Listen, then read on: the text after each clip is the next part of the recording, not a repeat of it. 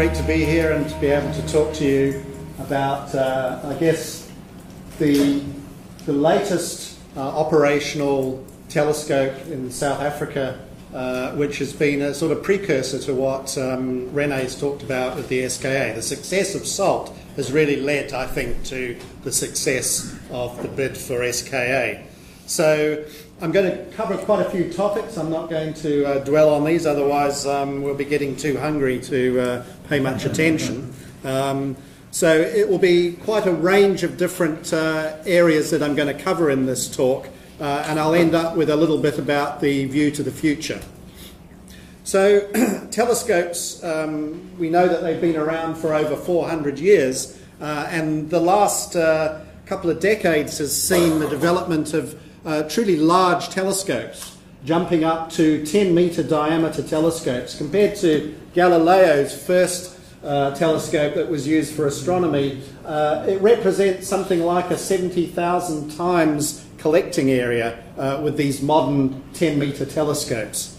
And of course in the future we're going to have even larger ones in the next decade or two, the era of what's called the extremely large telescopes, of which some examples are the one that the Europeans are building, the European Extremely Large Telescope, and the US, the 30-metre telescope.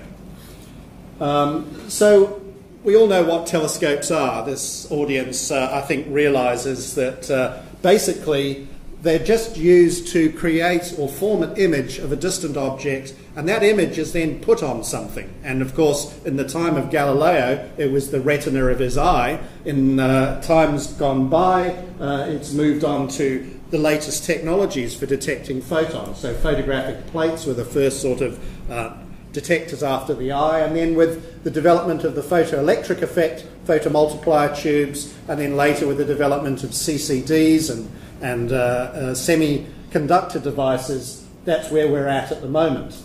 So we've gone a long way from Galileo's telescope to this potential, which will be truly the largest optical telescope in the world when it's completed, the European Extremely Large Telescope. Just as an example, this is an Airbus A340 on the scale of this telescope. So how did we make this big jump? I mean, technology has been driving the development of telescopes ever since the invention. But SALT represents a new sort of use of technology, particularly in the area of what's called segmented mirrors. Other large telescopes of the sort of 8-metre class have been developed which use different technologies. These are thin meniscus mirrors, a thin sheet of glass supported with active actuators that keep that piece of glass in an accurate figure, or these types of mirrors which are spun cast, a honeycomb sort of structure, which are stiff but quite lightweight, and these have been used in a variety of 8-metre class telescopes, but nothing really can be made larger as a single monolithic mirror. You just get to the limit of how big you can transport the thing when you take it to another observatory, never mind making a furnace big enough to cast mirrors bigger than that size. So really the larger mirrors are all going to be of this nature, the segmented mirror telescopes. Other innovations apart from mirrors have come in the mounts, how we actually mount these telescopes, and these are two examples of novel mounts that have been developed. The top one is the design and the bottom is a picture of the same thing, not what's known as the Large Binocular Telescope in Arizona. It's actually two 8.4 metre telescopes on a single mount. So both telescopes look at the same object at the same time, but they have different instruments on them, so you have a wide range of different capabilities. SALT and its precursor, the Hobby-Eberle telescope, are really quite a novel design for optical telescopes, and I'll be talking more about the design of SALT in a moment. But basically it broke the cost curve of constructing large telescopes, which is the reason why South Africa could even afford to get into this area of building a 10-metre class telescope. It costs about a fifth of a normal telescope to build compared to conventional telescopes. So the reason being that this steel structure here, which in most telescopes has to move with respect to gravity, like in the LBT, these telescopes tip over. The engineering involved in having to deal with the flexure of metal as you change it with respect to gravity is a big challenge, and it's expensive and difficult to build something that does not flex. So the fact that SALT and the HET have this fixed altitude, it's only tipped over at one angle, 37 degrees to the zenith, means you don't have to worry about all of these complications of gravity. You have to worry about other complications, but in the scheme of things, they're easier to handle, and that's what makes this telescope a very cost-effective design. So when SALT was completed, it joined four really other telescopes, if you count the two Keck telescopes as separate. They were obviously the first ones to actually pioneer the use of segmented mirror telescopes in this manner. And here they are on the mountain of Mauna Kea in Hawaii.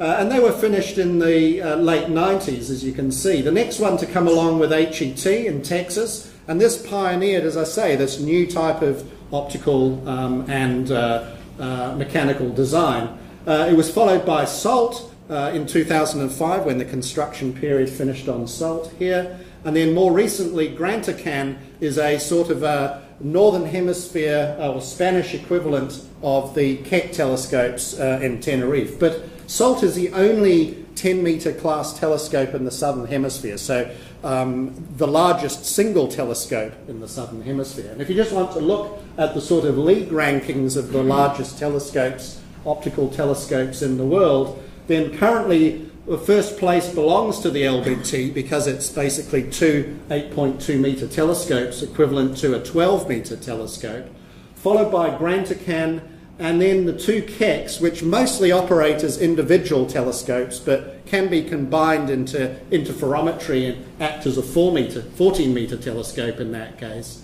SALT is down at number 4 as being a 10-metre telescope, but not quite a 10-metre because we don't use the entire 10-metre aperture because of the nature of the entrance pupil of the telescope. The same as HET is in the same category. So we're more like a 9 or even 8.5 metre telescope.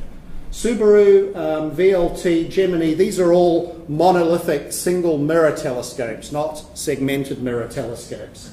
And of course the VLT, which is 4 8-metre telescopes, when they are combined, which is when they do interferometry, they're equivalent to a 16.4 metre telescope. So it all came, well, SALT all came from the success of the HET in pioneering a new design. This shows the telescope in West Texas. I think we're at a slightly better location than Texas. You can see from the fact that it's quite green in that previous image. There's lots of trees around here, which we certainly don't have in Sutherland. And it's based on this sort of novel design that was pioneered by the Arecibo radio telescope, where you had a fixed dish and you tracked the object as the Earth rotated, not by rotating the dish or moving the dish, but by following the image created by it at the focal plane.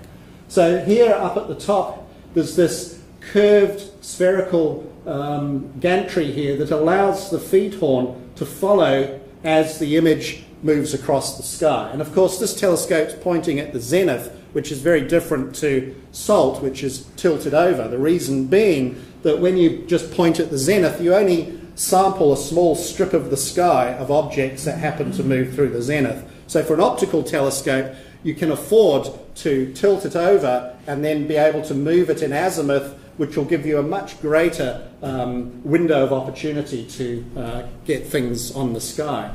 So the principle is the same as the Arecibo. You've got a spherical mirror here. The image of a star moving across the sky is formed on the curved focal plane, and as you can follow with your detector or instruments on that focal plane, then you can continuously track until the object moves out of the field of view of the telescope. And that's really the principle of SALT, is just, and HET, it's just an optical analogue of the Arecibo radio telescope. So these are the basic attributes, and all of these 4 different areas are basically sort of summarizing the characteristics of the telescope. It's 91 individual mirrors, but they're not parabolas. We all know that for most telescopes we have to have a parabolic primary mirror so that all of the rays from the outside of the mirror and the inside of the mirror come to a common focus. With a spherical mirror that doesn't happen. The rays from the outside come to a focus further in than the rays from the centre, and that's called spherical aberration. Why did we build a telescope with inherent spherical aberration? Well, the reason is you can build a spherical mirror very, very cheaply and very, very easily. It also means that there's no preferred position in the telescope array. You can take a mirror in the centre, it'll be exactly the same as a mirror on the outside. It's not the case with the Keck telescopes where they're parabolic mirrors and they have to stay at a particular radius from the centre of the mirror array. So again, this was a choice made by the HET followed by SALT to have a simple optical design that was cost effective. What it does mean is that you have to correct for this spherical aberration, and that's the heart of the optical design of SALT. So the other strange thing about it is because this tracker moves to follow the image of the telescope, the image of the star as the Earth rotates, it means that the area of illumination on the mirror by the object, by the star or galaxy, changes with time as the track proceeds. You can see this yellow circle is what we call the entrance pupil of the telescope, and as the tracker moves across, it migrates across the centre of the telescope mirror array. So it means that the collecting area of the telescope is changing with time. That's a bit of a nuisance because if you want to do photometry, you need to account for the varying efficiency of the telescope, and you also have to baffle the telescope to make sure that no light coming from this part of the pupil that falls onto the floor here, for example, gets into the instruments. Otherwise, a careless astronomer wandering with his torch on the floor inside the dome could end up with light in the instrument. So there's a baffle up right up at what we call the exit pupil, which stops that stray light. So this shows how the collecting area does change with time, and so this is sort of an example of a particular track. You can see a track lasts for maybe just under 2 hours or so in this particular azimuth. It's generally about 1 hour tracks to 3 hour tracks, depending on the position in the declination dependent. And this shows the sort of window of the telescope. It's this annulus, so only between the 2 blue circles can we observe an object at any given time if you're plotting hour angle against declination. So you can see for objects that are in, say, the north here at, say, the equator, you've got a potential to track it for maybe 3 hours, just over 3 hours here. For objects down in the south at the right declination, -65, say the Large Magellanic Clouds, you can actually track that at the right time of year for about 6 hours in total, but not with a continuous track. You have to move the telescope every couple of hours to catch up with the object as it moves. So we have to schedule observations, obviously, when they're inside that viewing window. Otherwise, we just don't get an opportunity. We can't observe out here, and we can't observe in here closer to the zenith. So this is a critical planning tool for being able to schedule the observations. And we lovingly know this diagram in the SALT operations division as the SALT toilet seat diagram. Now, as you can see, the time changes with declination, and if you make this a 3-dimensional plot now and show the time that you have, then you turn it into this diagram where that's the same annulus projected onto this plane, but in the 3rd dimension now we're plotting the total time available at that particular declination or hour angle.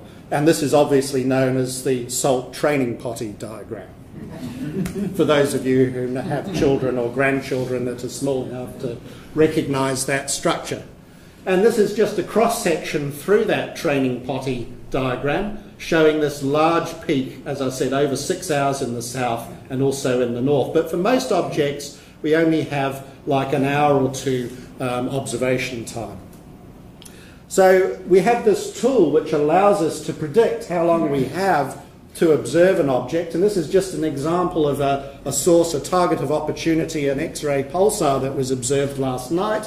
And this parabola here represents the air mass versus time, and it doesn't really, I might turn this light and put the other one on, because, is that possible? Turn it down, yeah. Yeah, okay. So what you can't see so well is there's a band here of air mass, which represents that central part of the annulus. So you can only observe it when it's above about this air mass of 1.38 or something like that. And so it's telling you that if you get onto it at midnight, you have 9,510 seconds to observe this particular object with that coordinate. This is also just general information about sunrise and set and the phase of the moon and so on.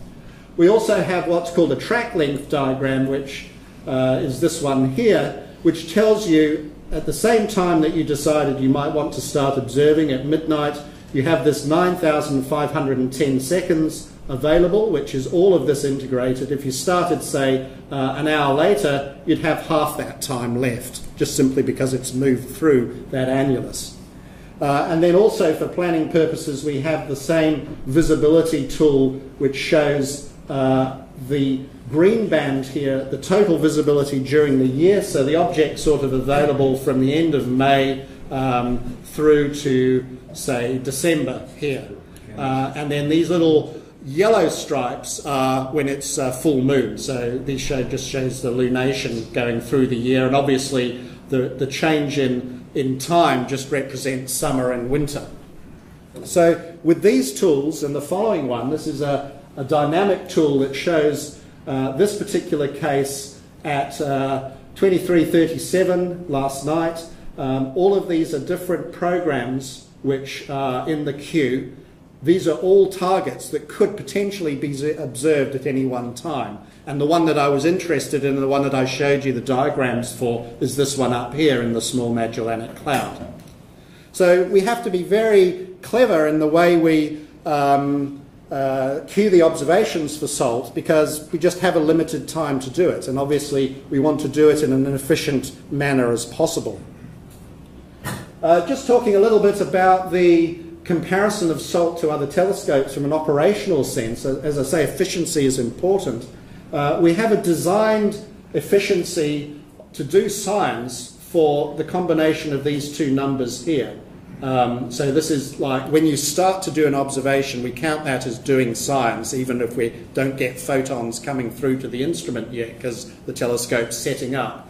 But the combined number here is 65%. That's the expectation if you take into account bad weather, which we lose typically a quarter of the time for bad weather, technical problems and other engineering work. Then we expect to be 65%. This number for the last quarter has been more like 40%, because the number here, the statistics that we've had for weather, has been consistently worse over the last 4 quarters. So as far as design of SALT, I'm not going to go through these in any great detail, but obviously following on from an existing telescope, the Hobby Eberle telescope, there were many lessons that we could learn from that. It was the first time that type of design had ever been done, and so obviously there are things that don't work out as expected, and there's an opportunity to sort of take a step back and look to see how you might improve the design, and that's exactly what the engineers and astronomers did. And one of the main design changes was in the spherical aberration corrector, this device that has to correct for the fact that you've got this 10-metre spherical mirror, which at best would deliver an image about 10 arc minutes in diameter. That would be the best image quality with that mirror if you had no corrector. That's a third the size of the full moon. Hopeless, right? I mean, you know what that would look like. It'd be just big blobs. So we have this corrector, which is Correcting for this spherical aberration, this is showing what happens to the rays when you don't correct it. You want a situation like this where it all comes to a perfect point here, like with a parabola. And so with salt, we have to use a corrector that takes this spherical aberration where you only get a blob of light here and bring it to a point. And that's this four reflections which are used to correct for the spherical aberration.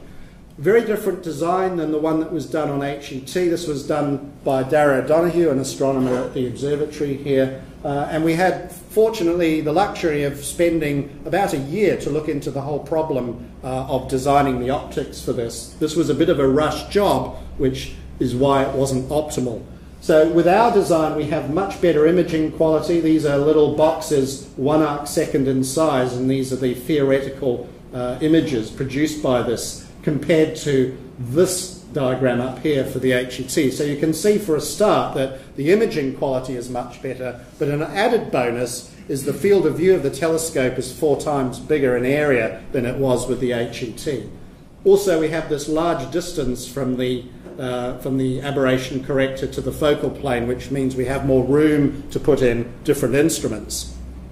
That shows the design and one of the mirrors of the aberration corrector. And another thing that we've used is new types of mirror coatings that combine the advantages of both aluminium, which is what's used in most telescopes these days, and silver, which is particularly advantageous for the longer wavelength reflectivity, aluminium being good at shorter wavelengths. So these mirrors in the SAT, there's 4 of them, have to be highly efficient so as we just have as much reflection as possible, because there are 5 reflections before the photons end up at the instrument otherwise.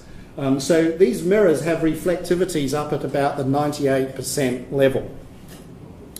So the telescope itself can be broken down into these different subsystems here, and all of these were basically designed and then built and put together by a project team that was appointed towards the end of '99, early 2000. To see all of these systems come together, and most of these were contracted to South African industry, particularly the telescope building, the structure and dome, the tracker, the payload. The mirrors themselves were made overseas. They were mirror material sourced in Russia, and the mirrors actually ground and polished in the United States. But all the software, all the telescope control software was all done in-house. And so all of the different subsystems were broken down into different areas, and each of them assigned a project manager, an engineer who took responsibility, as we say, cradle to grave responsibility for doing all of the initial design work, going out on tender, managing the contracts, seeing it commissioned, tested and integrated and so on. So the sort of salt science that this telescope is designed for is a multitude of different things, but these are some of the highlights, some of the areas that are the partners which are bought into SALT, which are 12 different partners from around the world, apart from South Africa, well, including South Africa. They wanted to be able to have a telescope that could do survey spectroscopy to follow up on a lot of the new telescope missions that are taking images of the sky at whatever wavelengths, X-rays from satellites outside of the Earth's atmosphere to the new infrared surveys that are being done in Chile now. But to do the follow-up with spectra, because the spectra really give you the physical information, the astrophysical information. Another thing was to really push the time variability studies. This is a relatively new frontier of astronomical research, to see how things vary fast in time. And many other telescopes don't have the capability of, less than, maybe 20-second integration. We are able to do things down to 80 millisecond integrations to look at how things vary on a fast time scale. And then we also had some unique capabilities like polarimetry and so on, which are generally fairly rare on large telescopes, and also pushing down to the ultraviolet, to the other end of the spectrum where most people concentrate, which is the infrared. That area where the ozone layer just lets through the photons for your instruments. So this is a sort of wide range of science goals, and this sort of informed the design and the choice of the first generation instruments to go on the telescope. And the first two instruments that were on the telescope was Salticam, which is effectively a very fancy digital video camera, or stills camera, it can integrate as well, and the Robert Stobie spectrograph, which is a very complex multi-mode spectrograph that enables you to do many different types of observations, including what I just said about polarimetry and other types of observations. The third first generation instrument, which is not yet completed because at the time we didn't have the money for it, but is now in construction, is a fibre-fed instrument called a high-resolution spectrograph, and that's currently being assembled in Durham in the UK and is expected to be delivered sometime early next year to begin commissioning on SALT. So these are the three instruments, and some of the observations science that we've done so far with SALT that I'll be talking about will be on these two instruments, Salticam and the Robert Stobie spectrograph. Salticam is shown here. This is the design. That's the principal investigator, Darragh O'Donoghue, wearing the commissioning astronomer's hat. It's basically just a very fancy digital camera that has the ability to have very short exposures. And so fulfills a role both as a sort of acquisition camera but also as a very good scientific instrument. This shows it being tested on the lab before it was installed. And then the second, and actually the workhorse instrument of the telescope, is this instrument called the Robert Stobie spectrograph. Ken Lordziak here is the PI, the principal investigator from Wisconsin. This shows the instrument being tested in the spectrometer room at SALT and then lifted onto the telescope, looking down onto it after it had been initially installed. And as I say, it has many different modes to allow astronomers to do the multitude of different observations that they would like to do. And then the third instrument, which as I just mentioned is under construction, is this high-resolution spectrograph, which is shown here in optical design, but is all inside this vacuum tank. And the reason it's in a vacuum tank is to make it incredibly stable, so there are no pressure variations, no temperature variations, and for the sort of observational work that this instrument will do, which is partly, or a lot of it will be looking at extrasolar planets, looking at the radial velocities caused by the wobble of extrasolar planets. This is absolutely crucial. So this instrument won't be on the telescope like the other two mounted up at the tracker. It will instead be in a room underneath the telescope fed by optical fibres. So this is just a quick slideshow showing how things came together at SALT. This is before 2000 when the initial groundwork began, and then 2 years later the building was completed. It was a shell inside, but the building itself and the dome was completed.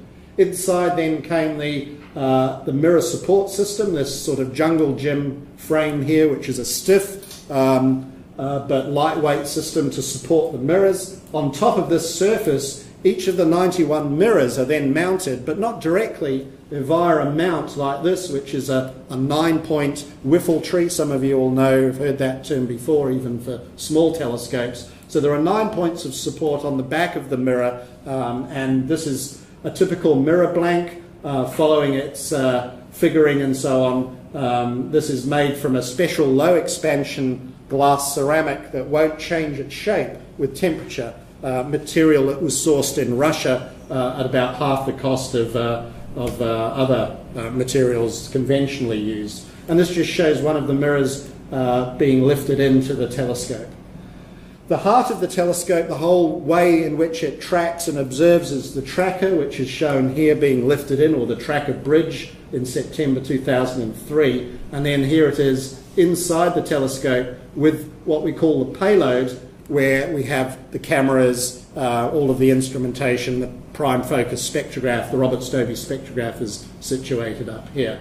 So all of this came together in early 2005. The final mirrors came in place in May 2005, and the real commissioning observations began at that time. This shows the sort of details up at the prime focus with the Robert Stobie spectrograph shown on top here. And all of this moves in all 6 degrees of freedom, as we say. It moves in X, Y, and Z and rotates about all of those 6 axes to an accuracy of about 5 microns in space, which is what you need to have perfect image quality. So there's the completed mirror array looking pristine. It got quite a bit degraded over time before we had the mirror cleaning system installed, but now it's back to its pristine looking state. And the observations began in earnest. And the way this telescope is operated is by an astronomer, shown here, and an operator who, between them, run the telescope all night long. And the first images were back in September of 2005, the first light images, which showed, you know, reasonable looking image quality and performance. So the end of that year was when it was inaugurated. Here's a nice image showing it on the plateau. It was a big event. Over 2,000 people came. The president came to open it. It became a high profile and always has been positively seen, I think, by South Africa and the media, even to the extent of becoming lampooned in the political press at the time. And this is, of course, long before anyone knew that this gentleman would become the eventual president. Anyway, everything looked like it came together very nicely. The construction phase was very nice, fairly quick, 5.5 years. But when we started to look closely at the images that the telescope was producing, we discovered a couple of problems. The first one was that the images were not uniformly sharp. And the second one was that the spectrograph was not as efficient as we expected, particularly at the short wavelengths in the ultraviolet, where it was designed to be particularly good. When the project team left, most of the telescope was finished, but not all of it. So a number of subsystems had to be completed by the operations teams. And during that period, we also came across a third problem, namely that the mirror edge sensing system, which is the system that keeps all those 91 mirrors in perfect alignment, did not work to specification. And it meant that this system, which is the original system with little capacitive sensors glued to the edges of the mirror, had to be scrapped in 2005. 2008. We basically gave up on it ever being able to do what it was designed to do, mostly because of the environment in which these capacitive sensors were operating, high humidity and dust. So we've now moved on to a new type of sensor shown here in testing, and it's based on a different type of mirror sensing technology. These are the gaps that are detecting very small motions both in the X plane and in the Z to measure how the mirrors are moving with respect to each other and feed that information back into a control system that can then realign the mirrors about every 2 minutes. That's the design of the system. So because that hasn't been operating, we've been having to realign the mirrors optically maybe several times, many times during a night if there's a large temperature gradient. That will change in about a year's time when we install these new sensors, which will maintain the image quality for much, much longer. This just shows some of the poor images in the worst case when we were doing this diagnosis. And you can see that these images out here, these stars are out of focus, more out of focus compared to the ones in here. And it wasn't repeatable. It would change to different places at different times, and it took a long time to diagnose what the problem was, which was basically finally resolved to be in the interface of that spherical aberration corrector with the rest of the telescope. Here is the spherical aberration corrector. The 4 mirrors are all mounted in this cylinder, and then it's bolted onto the telescope at a flange sort of up here. This shows the system in France under test. But on the telescope, what was happening was the mounting flange here was buckling like a potato chip. And this is an extreme finite element analysis model showing how the warping happened. And that warping would distort the mirror's alignment, causing this bad image quality. So it was all resolved by changing that interface to something that had a separate collar to avoid this distortion. we knew that really the mirrors weren't to blame because we have had good image quality even during this time. These are good images in the central part of the field with sub-arc second sized images. But most of the time it wasn't like that. It was more like this, where you see these funny chromatic looking images at the edge of the field.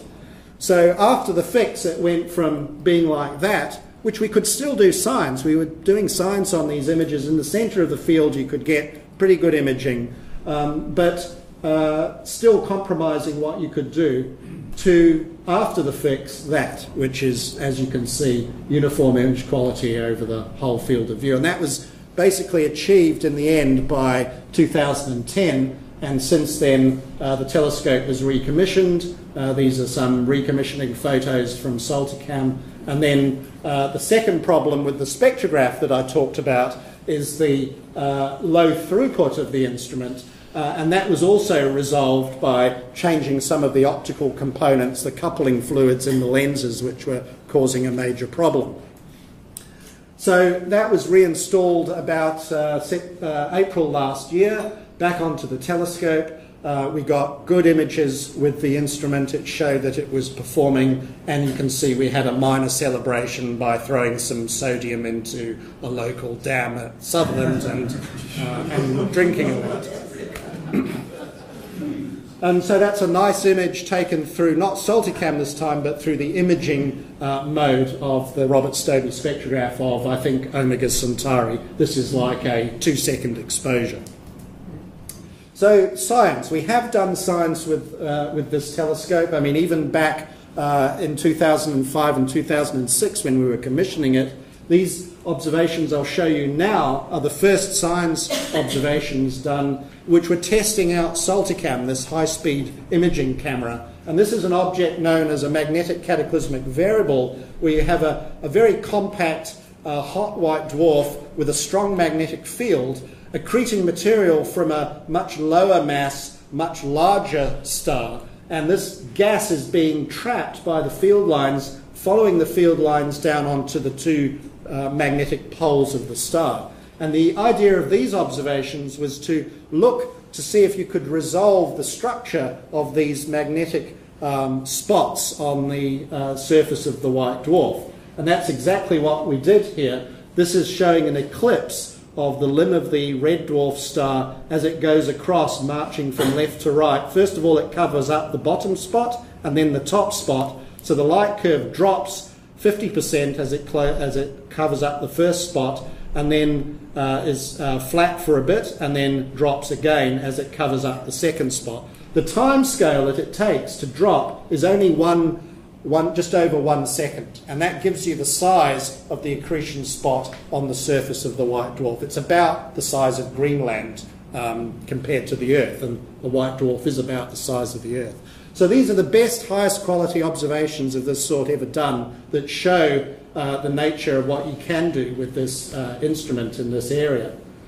This is another program done with our Polish collaborators showing an asteroid. You can see this track here I've marked. This is a near-Earth object, and the idea here is to look at the intensity variations which are shown here. This large up and down intensity is due to the spinning of the asteroid. And so knowing more about these, particularly the nearer ones, is important to astronomers and I think the wider community if we know about potential collisions. This is some spectroscopy that was done, highlighting the performance that the spectrograph, the RSS, can do. This was observations done of a colliding triple merger galaxy here, with these being the emission lines from all the gas inside here, showing actually that it dynamically consisted of not one galaxy but 3 different galaxies coming together in a collision. This shows an example of an observation done during commissioning back in 2006 of a gamma ray burster. These are the most energetic events that happen in the universe, very distant objects in galaxies, thought to be the collapse of massive stars into black holes. And this was a spectrum taken about 8 hours after the alert, when this was first detected by an X-ray satellite, when it was quite bright. 15th magnitude. By the time we got to observe it 8 hours later, it had gone down by 5 magnitudes, but we still got this nice spectrum showing it was a high redshift galaxy. These are some other observations, taken high resolution observations inside molecular cloud and star forming region, and a reflection nebula here by Ken Nordziak, looking at particular UV lines which are produced by far ultraviolet photons fluorescing the gas.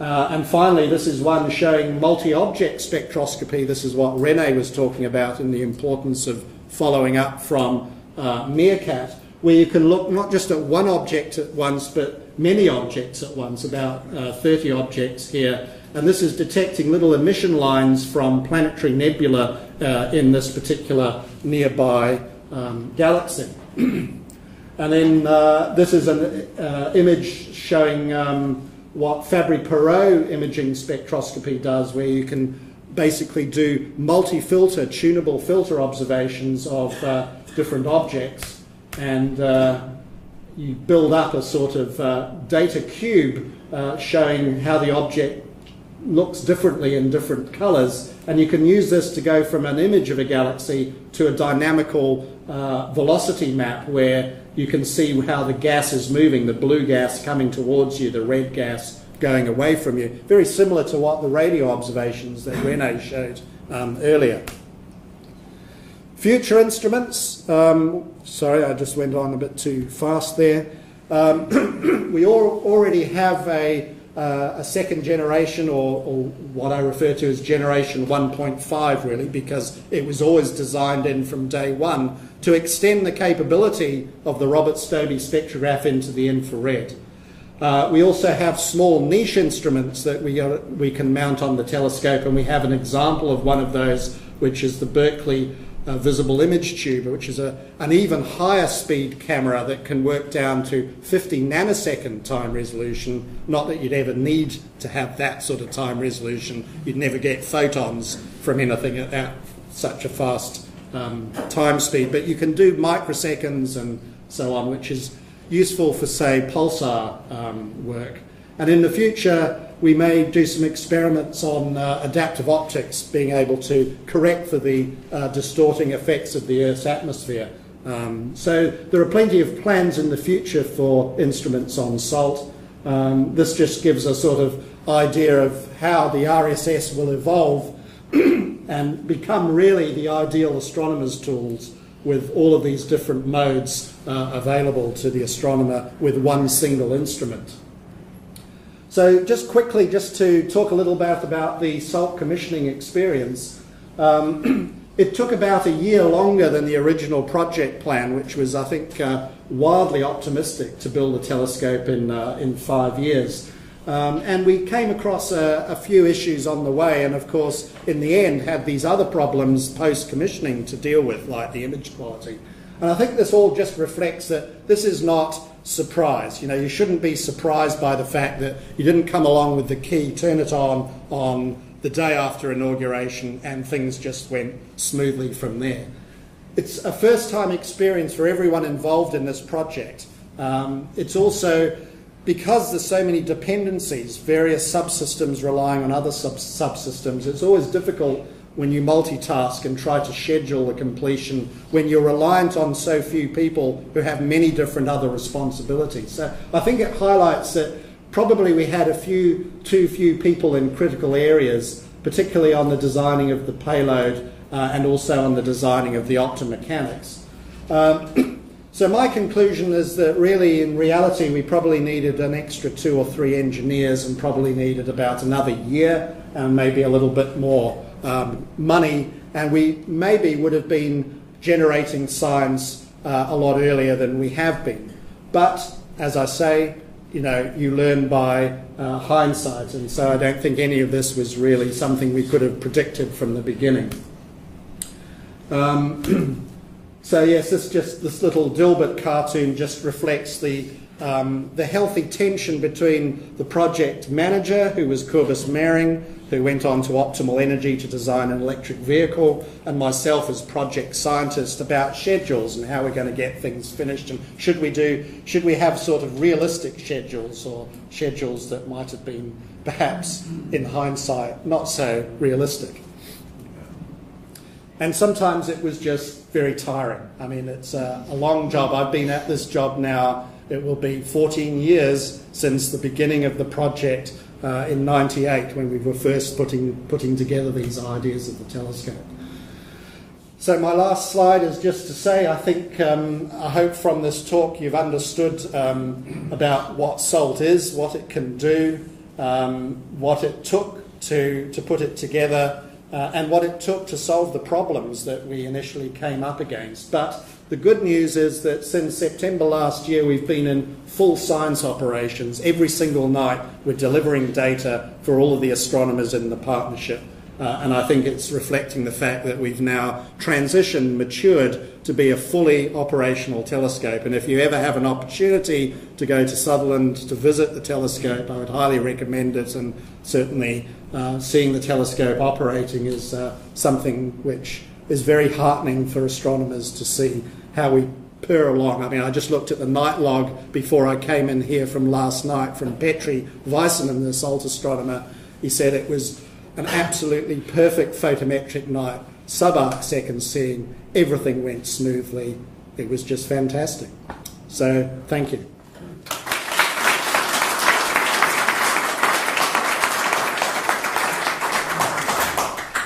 Dave, thank you very much indeed for a really wonderful, wonderful talk.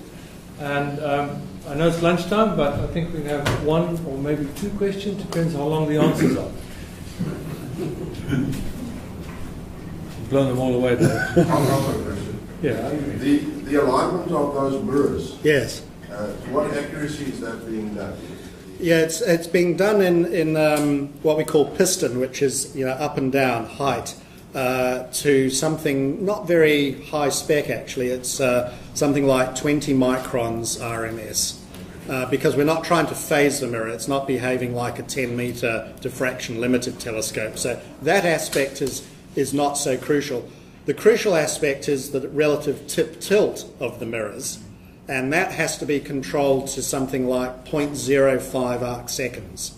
So in other words, if you think of all of those mirrors as single mirrors generating an image of a star, 1 arc second in size, the centroid of all of those 1 arc second images have to stack on top of each other to an accuracy of 0.05 arc seconds. And that's what we achieve with an optical device in that funny tower that you see on the side of the telescope. There's what's called a wavefront camera. Beginning of the night, we align all those 91 mirrors. It takes about 15 to 20 minutes to optically align them with a laser, and then everything is stacked to that accuracy. And in an ideal world, they would stay like that, but because temperature changes and it's all sitting on steel and the steel is contracting and expanding, it means the mirrors gradually start floating apart and are no longer aligned. And you can see it in the images. Over a period of time, you'll start to see little satellite images when it's really grossly out of alignment. Then we have to go back and realign it. If we had edge sensors working now, we wouldn't have to worry about it. They would detect that motion and it would keep it aligned. And we'll have that situation, I hope, in just over a year's time. So that adjustment would be continuous? Yes, yeah, every 2 minutes it makes an adjustment, and it's continuously making measurements and averaging them throughout the night and the day, in fact, as well. Very quick one, Chris. How often do you realign the mirrors? Every day? We do it every night, at the beginning of the night. And depending on how the temperature changes during the night, we may need to do it between once, like in the middle of the night, or maybe 3 or 4 times if there's a cold front that comes through or the temperature suddenly changes or something. How long does it take? About 20 minutes. Okay, now, sorry, can we speak to Dave during lunch if you like, Dave? I'm sorry about that, we've run out of time, but Dave, thank you very much for a wonderful talk. Small token of our appreciation.